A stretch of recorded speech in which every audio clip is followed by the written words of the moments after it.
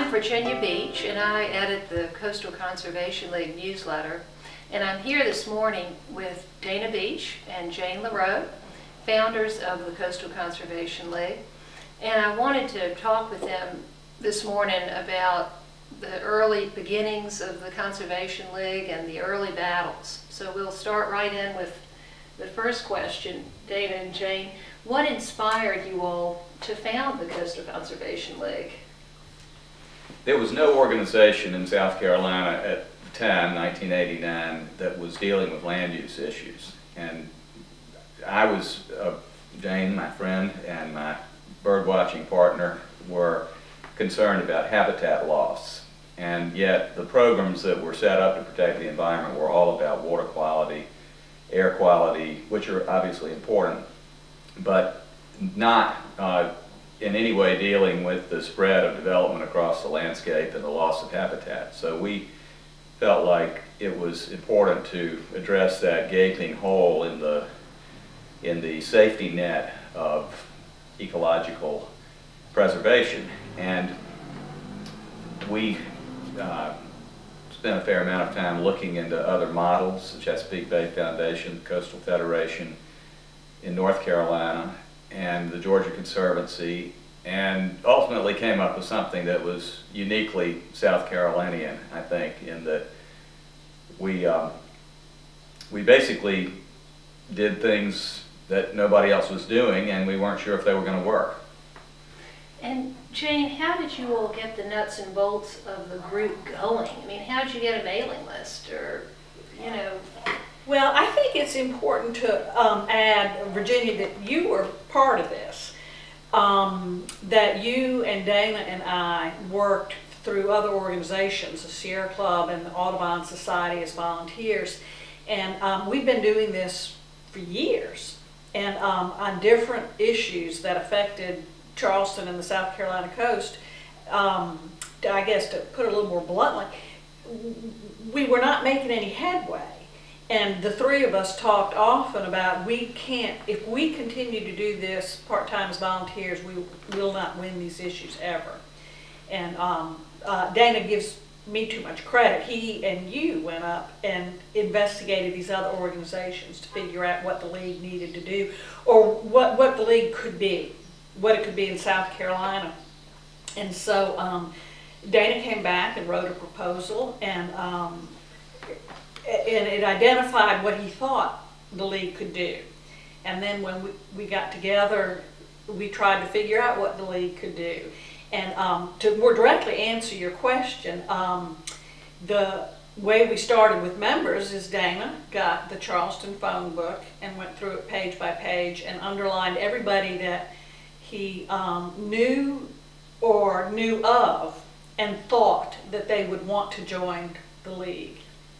And one of my fondest memories is Marie Thrower was working with us, and Marie would go to the mailbox every day, and sometimes she would bring change and call from a pay phone because she was so excited at the number of members that we had gotten that she couldn't wait to get back to the office. She had to call, and she would call and she would say, 12.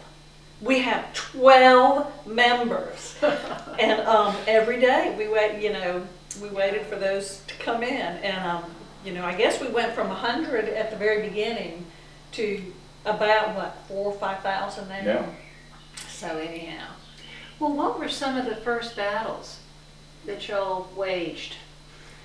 Well, we have to admit that we were somewhat confused about what we were there to do, and in particular, we didn't really know what the outcome was that we wanted, either in the land use arena and then to some extent in the forestry arena. So early on, we got various tips that things were going on in the Francis Marion National Forest, such as the cutting of hardwood trees. And we felt that was a big problem because that was what was perceived to be a problem around the country. Other areas were dealing with hardwood removal and pine plantation replacement, which to some extent was going on in the Francis Marion and had been going on for a couple of decades. But what we didn't realize is what actually, in a way, uniquely should have been in the Francis Marion anyway, and those were not loblolly pines or pine plantations, but longleaf pine.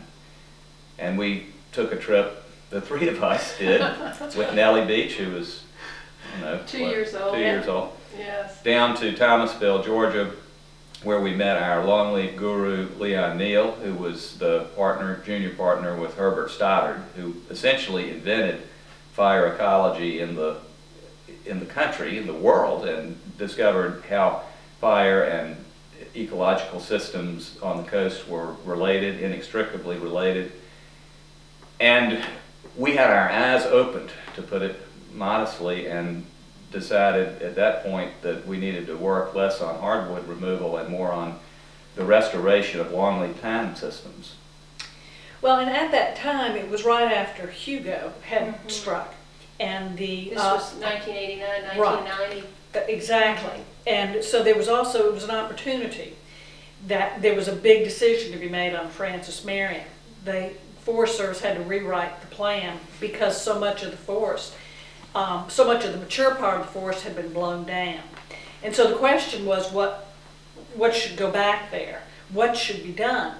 And the Forest Service proposal was to continue what had been going on, as Dana said, for decades, which was to clear everything out of there and replant in rows loblolly pine. And that was one of our first major battles, which was to say that's not what belongs on Francis Marion. And what should be restored is the native forest that naturally belongs there. And that was a wonderful success. The Forest Service, with some prodding, did rewrite the plan, and today the Forest Service itself on the Francis Marion is very proud of restoring, of how much they restored the native longleaf. And we, to this day, continue to monitor their proposals, but they're on target.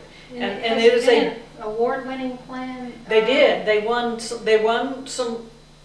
an award within about a year of that for doing ecosystem management. And at that time, that was sort of a new phrase. And they were very proud of it and continue to be this day. But if we had not intervened, the plan for that forest was to have it be pretty much a commercial pine plantation. And that would have been a significant loss.